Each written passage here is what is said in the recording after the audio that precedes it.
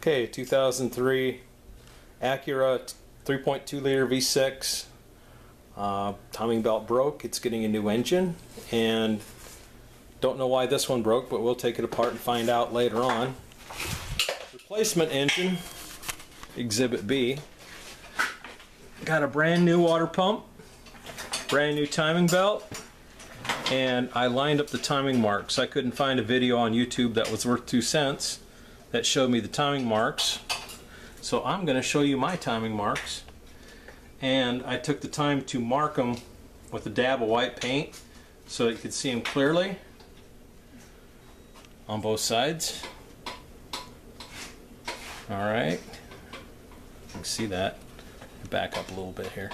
There we go. Alright, so there's the mark on the back part. There's the mark right there. Same way on the other side. When it is in time, the keyway on the crank lines up with a mark on the block, and you can see that's perfectly lined up. So the next step is going to be pulling the grenade pin on the tensioner, which is that item right there. It's a little wire loop thingy that goes through it.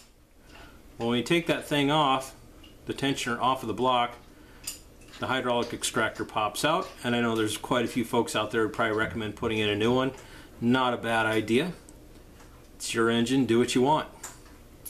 To compress that thing, you got to put it in a pretty big vise, give it a slow squeeze, and once it gets all the way down to where the holes line up, you slip your little grenade pin in there. You can use an Allen wrench or whatever fits in the hole, and then release the pressure. It's ready to go. So next step, you can see the slack is on the slack side there. Pull the grenade pin. I'll put the crankshaft bolt in it. I will give it 2 full rotations, and all my marks should come back to line up once again. If they do not line up, then you are out of time by a tooth. You better correct it, or it's not going to run for crap. And that's all I have to say.